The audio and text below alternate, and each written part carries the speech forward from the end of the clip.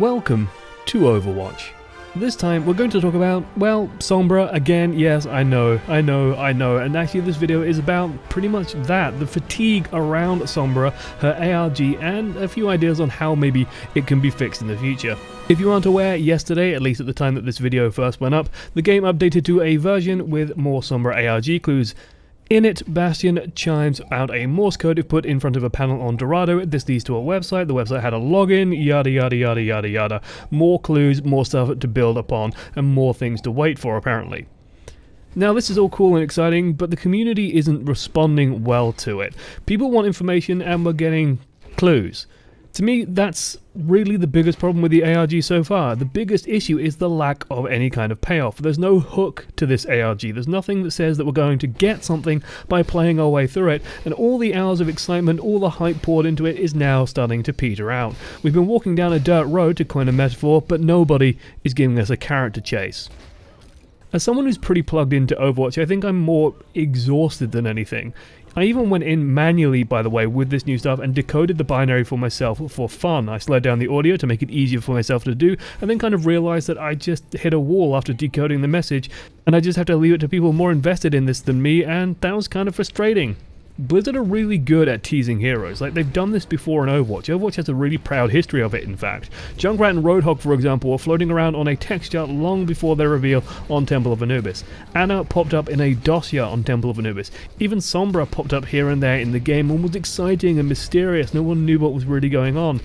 Partially because of these things are kind of easy to find, they're just out there in the world, and partially because it has instant payoff. We got names. Fun fact, by the way, the community name for Roadhog before the scrap of paper was found was Fat Bane, and we got pictures. We got all sorts of different things to go off.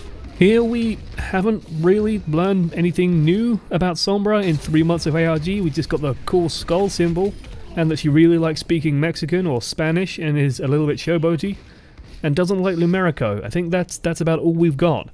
And so this is why I bring up the idea of a hook. Let me postulate for you. 2 scenarios. Scenario A is that the ARG did not happen. Signs are now pointing to something happening at November 1st at the end of the Halloween event that might then lead into BlizzCon. So let's imagine a world without the ARG and a little Sombra info just pops up on November 1st. People go nuts, they're super excited, new hero being announced at BlizzCon. I mean, people would expect it, but hey, it's really cool. So they crave more info and so go and watch BlizzCon for that information. Now let's go to scenario B, which is, well, right now. We've been moving through the ARG, chasing clues that lead to clues, that lead to ciphered clues, that lead to pictures, that lead to countdowns, and then leads to more waiting, and then another clue, and then it says November 1st, and we have to wait even more. Is scenario A really much worse? Is it even worse at all?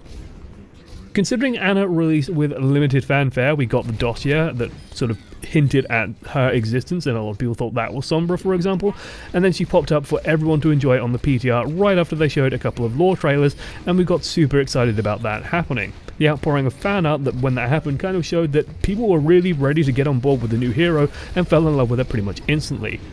I think Blizzard could have managed the ARG a little bit better and just given more people stuff to go off and stuff to play with. But because I'm not a complainer, at least not by nature, and I've just complained all video, let's talk about how the ARG could have been improved. So first things first, avoid a 2-month countdown, for the love of God. Or if you're going to do one, the payoff at the end has to be big. I was expecting a video or something with, you know, voice acting in it and some cool stuff in it, and then people would have to take the video and go by frame and find data in the video, and then you'd pull information out of that, and you maybe get screenshots or hints that Sombra's this thing that's attacking Numerico, like a fake news report or something cool, and it was just waiting. We literally just got a patch version number at the end of the A Moment in Crime countdown. And that was really frustrating because it's a cool idea, right? The A Moment in Crime thing was an established thing from a previous release, from a previous build-up of Junkrat and Roadhog, and that was really exciting to get that. And we had like the wanted posters for those guys where, like, apparently internally Blizzard went to different artists and just described Junkrat and Roadhog to them, but didn't tell them or didn't show them any actual pictures, so they just made these depictions out of what the description was like it was a real police thing. And so that's how they got all these really cool different images, and that was so great to see that build up and see that payoff. And now the payoff to this is just, well, we got a patch number, we have to wait for the patch is hit, and then we put Bastion in the right place and something happens. Like, all we learned is the connection between Bastion and the place in Dorado. That's it. It feels like the ARG basically should have started 2 months earlier than it should have. You could have launched it with the Bastion code. And I can't help but wonder if BlizzCon is kind of the elephant in the room. It's the paranoia factor that's keeping the ARG down. If Sombra's release has to be near BlizzCon or even at BlizzCon, then the ARG was always going to be a little bit unrewarding. We lead back into that two scenarios thing. If Sombra is set in stone for BlizzCon, then the world A, where there's no ARG, is it really any different from world B?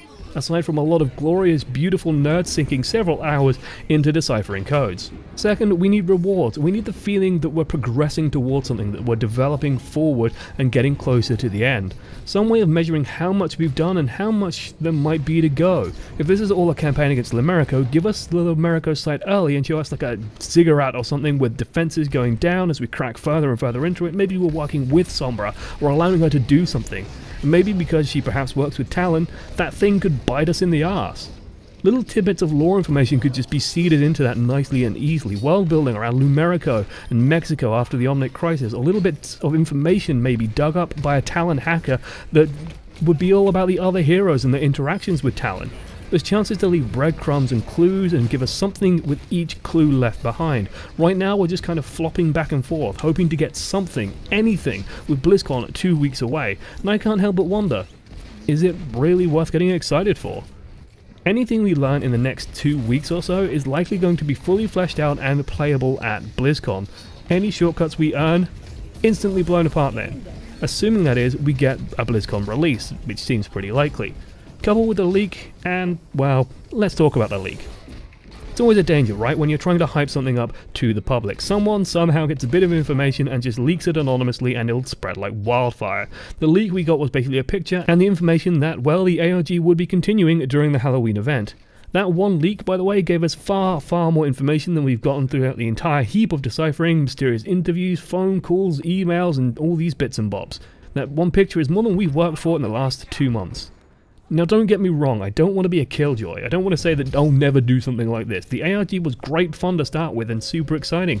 But now the payoff has to be so great to make it feel worthwhile, but I can't help but feel people are going to be feeling a little, well, not so much let down, but maybe a bit bummed out.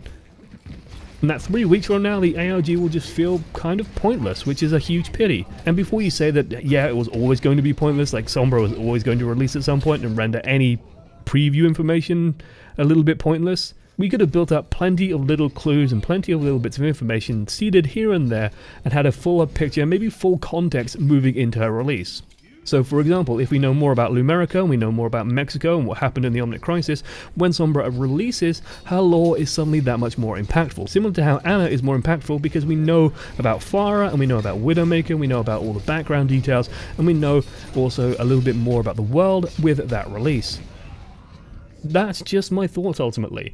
I think there's a huge missed opportunity here and I won't be following Sombra news too closely in terms of videos until she arrives or until something really concrete does come out, in which case I do actually have big plans. Hope you guys like the character analysis. I'm starting to go back to my roots. Those plans are currently in the works, and let me know what you guys would have liked out of the ARG. Do you still like the ARG? Are you still happy it's going? Are you a bit disappointed with it? Feedback on the ARG, basically. I know that Overwatch EU occasionally pops up in my comments, so that feedback should hopefully go somewhere, and hopefully make its way back to Blizzard. I like world-building events. I just wish they were a bit more world-buildy. Toodles.